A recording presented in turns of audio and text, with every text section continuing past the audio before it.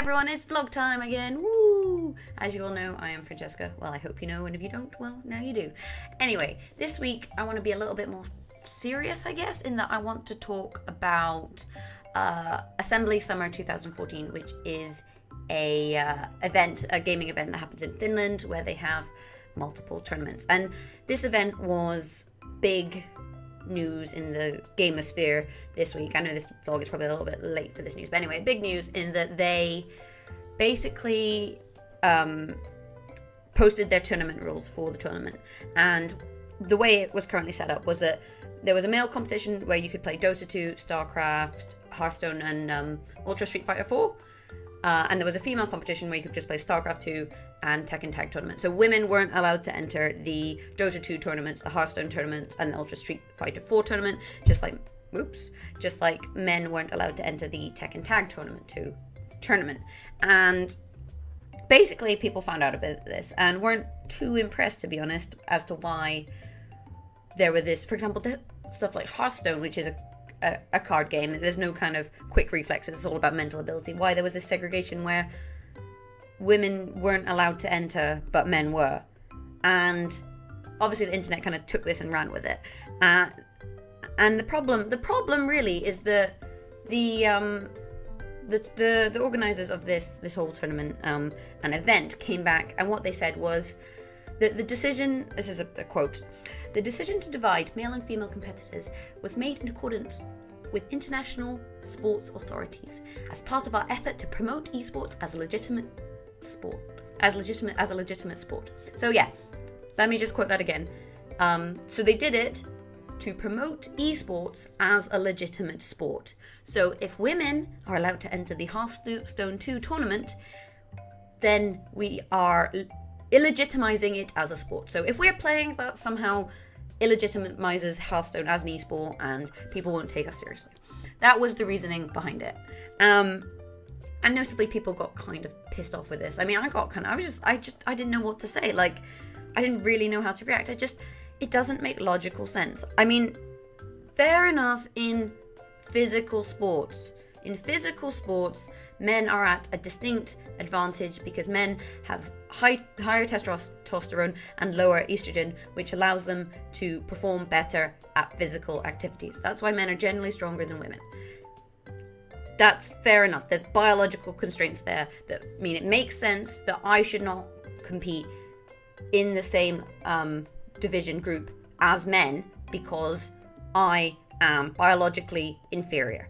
Fair enough, okay? That's fine. But when it's stuff like video games, why are we segregating people? Like, what kind of logic is there? I mean, if anyone wants to compete in these kind of esports at a professional level, at a competitive level, why are you stopping them? Like, I mean, fair enough with, I guess, the StarCraft 2 tournament where there's like a male one and a female one. So like, you can compete if you want, but Dota 2 and Hearthstone, nope, sorry, can't do it, not allowed, sorry.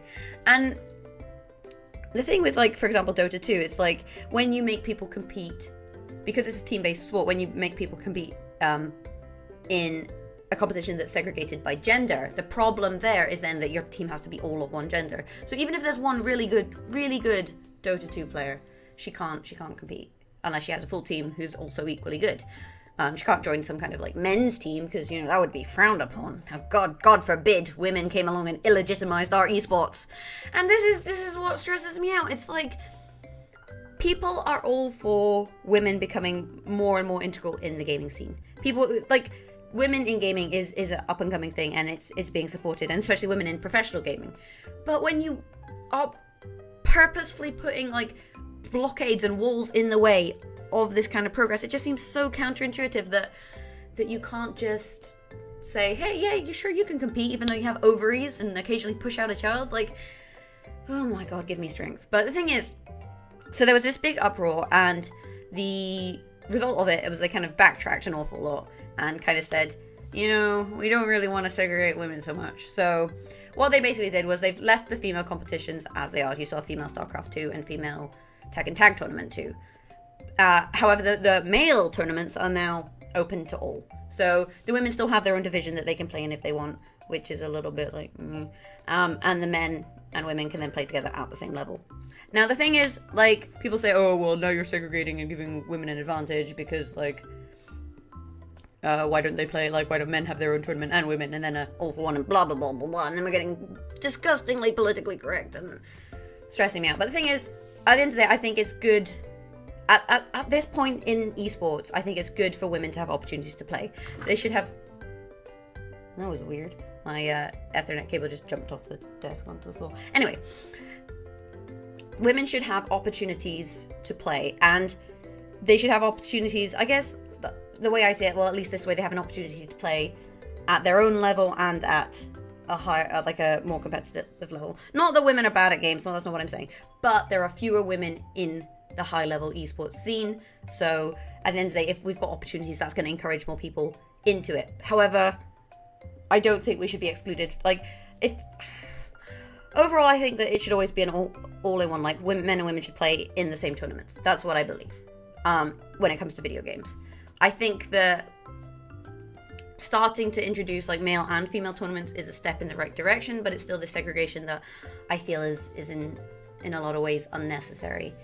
So yeah, that's just kind of my thing with this Assembly Summer 2014 thing. It stressed me out. It stressed me out a little bit because, I mean, I'm not very good at Hearthstone, but if I wanted to play Hearthstone competitively in Finland, I should bloody well be allowed to, based on my gender. Oh, Jesus Christ. But it just seemed kind of stupid. And you keep having these kind of things where if you have a justifiable reason for what you're doing, then fair enough. But when you're telling us that women illegitimize the integrity of esports, you know, you're gonna have repercussions.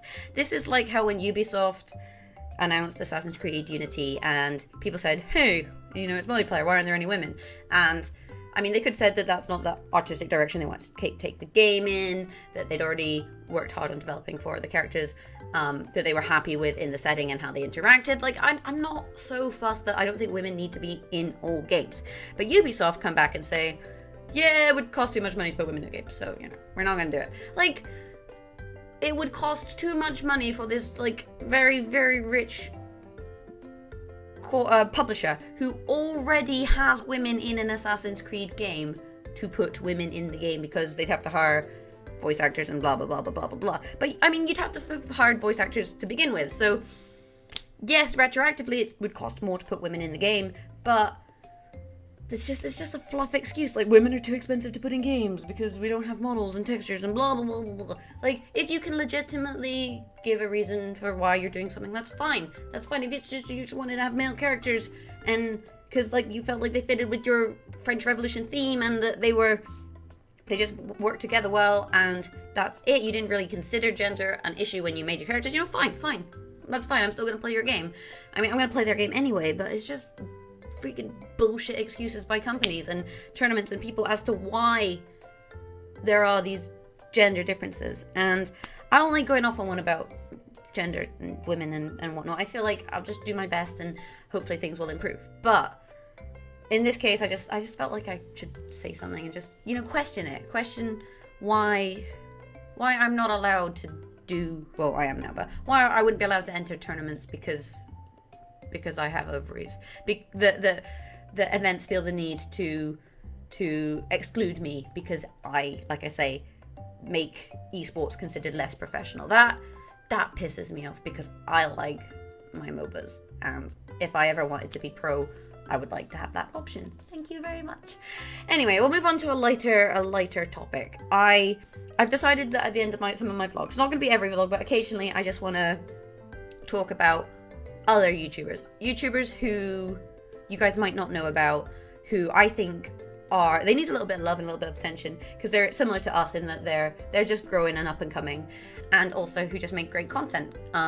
So today I'm going to feature a guy who is, oh my god, his voice, it will give you like an autonomous sensory meridian response. It's like eargasms, and that is the Sparrow's Journey. So I'm going to put a link like here somewhere, but Sparrow's Journey, he's just like a fantastic all-round guy. He's just really genuine, really like a genuine person, which is like nice to see. His voice and his accent is absolutely adorable, and you know, he's cute to boot. But beyond all that, he's just a great entertainer and a great YouTuber. And I think he deserves more attention. I mean, I don't think these vlogs get viewed by particularly many people, but if you're here and are interested, please do go and show his vlogs and his content some love too. See if you like it. I mean, I'm sure it's not everyone's cup of tea, but I give him a thumbs up, a generous, approved thumbs up.